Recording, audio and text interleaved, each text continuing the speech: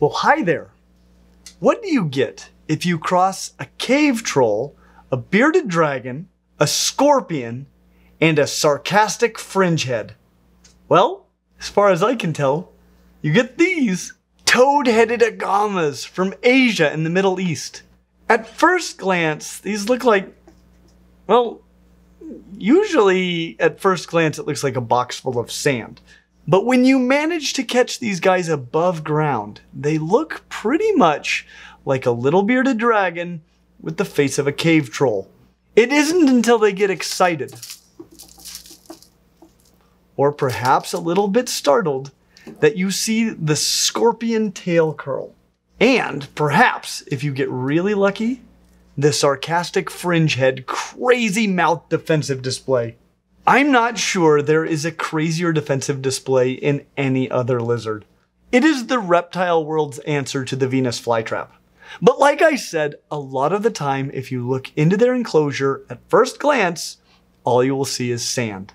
At least until you look a bit more carefully. Playing Find the Agamas is a very fun game indeed. Because most of the time, if you look hard enough, you can find them. And the rad way that they bury themselves makes it worth the fact that they aren't always easy to see. They don't dive into the sand like a sandfish skink or a sand boa. They just start to vibrate and they simply sink into the sand like Artax into the swamp of sadness. You gotta move or you'll die! Move, please! The only difference is that this is really cool to see, you know, as opposed to the most devastating thing in cinematic history.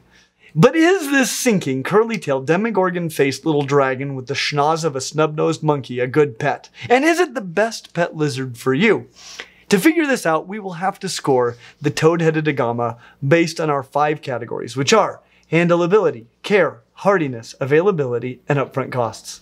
When it comes to handleability, we give the toad-headed agama a score of 3 out of 5.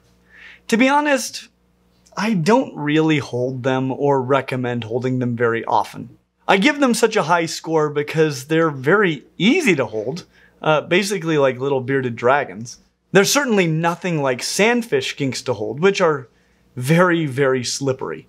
Like sandfish, these have these cool little fringes on their toes, which certainly have something to do with moving on or through sand, and both live under the sand. But these guys are not swimmers like sandfish.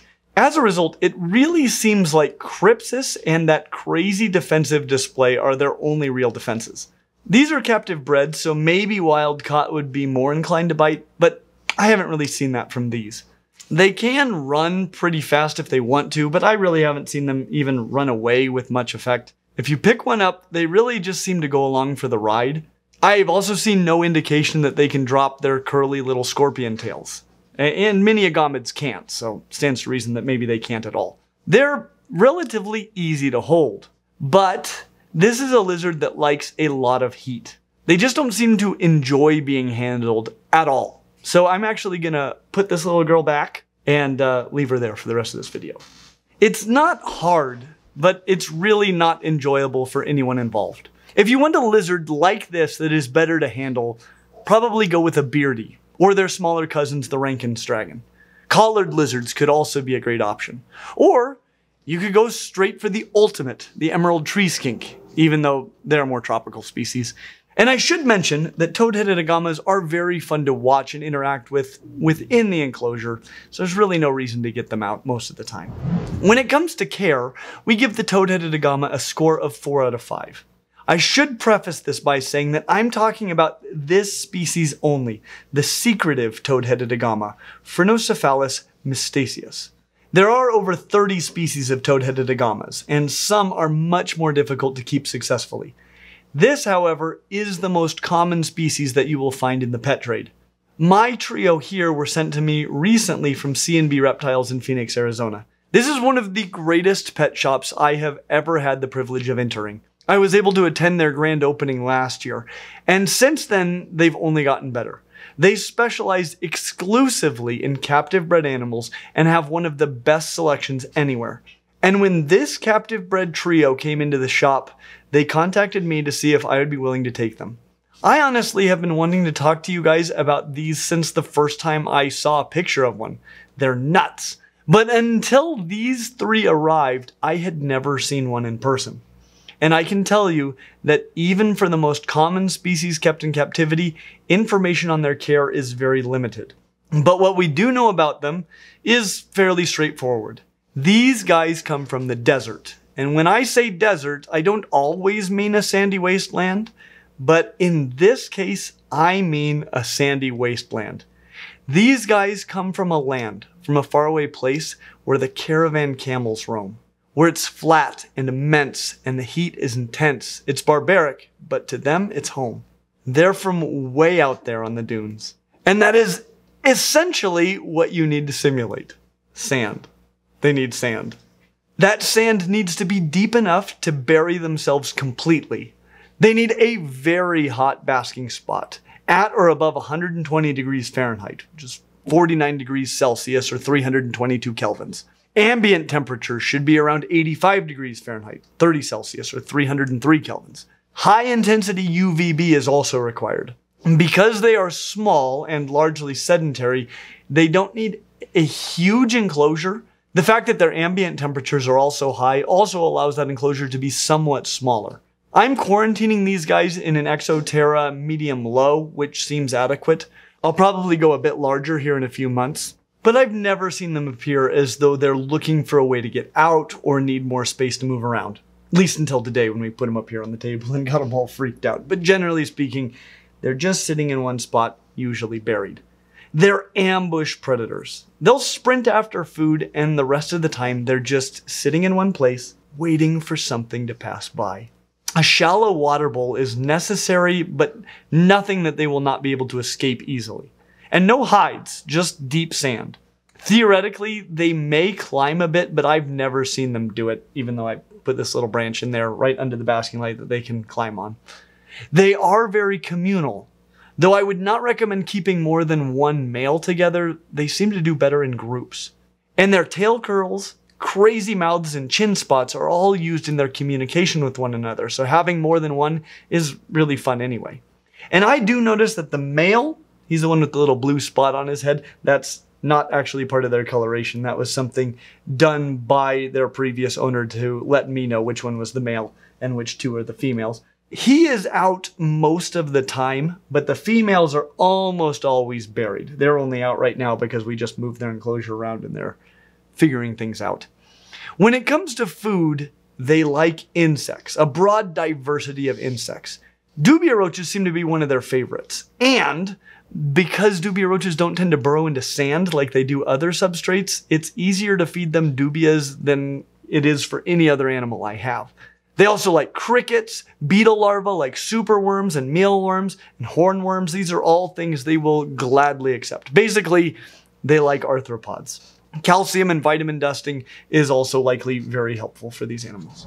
I'd like to take a moment just to say thank you to our patrons at Patreon who actually helped fund our trip to C&B Reptiles. It was an amazing trip and we saw some incredible things, caught some rattlesnakes, got to spend time with good friends like Dave Kaufman and Brian Kusko and Garrett Hardall, and make this relationship with C&B Reptiles that made this video possible.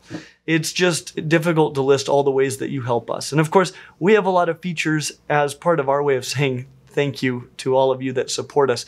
If you'd be interested in those features or just supporting incredible things like this in the future, please consider checking out our Patreon. When it comes to hardiness, again, speaking only for captive-bred secretive toad-headed agamas, we give them a score of 4 out of 5. This score would be considerably lower for wild-caught, and also for many of the other species that you could potentially see. In general, they seem to do pretty well. People are breeding them successfully, and hopefully, we here at Clint's Reptile Room can join that club soon as well. Mostly, just make sure they're kept warm enough. When it comes to availability, these are the first toad-headed agamas I have ever seen in my entire life. That said, I do see them listed for sale at times online. Many of those are likely wild-caught imports that I would frankly advise against, but they are out there. I would say find a breeder online and get on their waiting list, but we give them a 1 out of 5 for availability. When it comes to upfront costs, we give the toad-headed agama a score of 3 out of 5. These guys are not insanely expensive, but they're not cheap, and you should probably buy at least 2 of them. After that, their enclosure, lights, water bowl, and sand aren't crazy expensive. They do eat a lot of insects for a lizard this size, but that doesn't factor in here. And that is why, overall, we give the toad-headed agama a score of 3.0 out of 5. This isn't a super cheap lizard. It's not great to handle. It's not easy to find. But that doesn't mean that they aren't totally worth having.